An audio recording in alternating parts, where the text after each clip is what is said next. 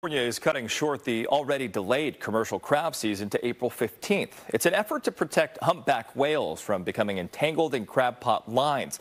This blow to fishermen comes just after learning there will be no salmon season this year.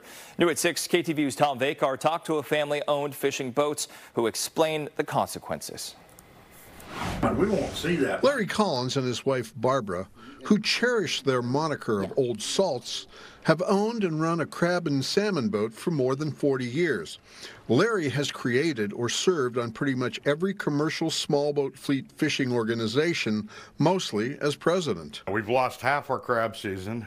Now we've lost all of our salmon season this year and could be next year. From its very beginnings here in San Francisco and other ports around the bay, as well as Pillar Point and Bodega Bay, fishing has been mostly a family affair dominated by small boats going out at the appointed time. That fleet has been decimated.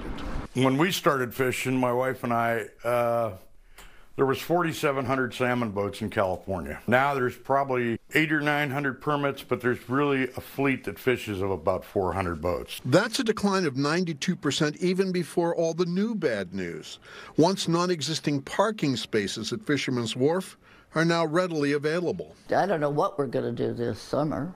I mean, we didn't start crabbing till November. This year, the crab fleet went crabbing for $2 a pound. I haven't crabbed for $2 a pound since 1988. Collins says fishermen need something that's been done in the past. We need to get federal disaster money to the fleet. That's enough to keep the fleet from losing more people. Most of all, Collins says, more and sufficient water needs to be allocated to salmon streams in wet and dry years to keep the salmon runs healthy and alive. Salmon have the oldest water rights of all. Even if that means big agriculture gets a little less. What, 400 boats got power over valley agriculture? You know, no.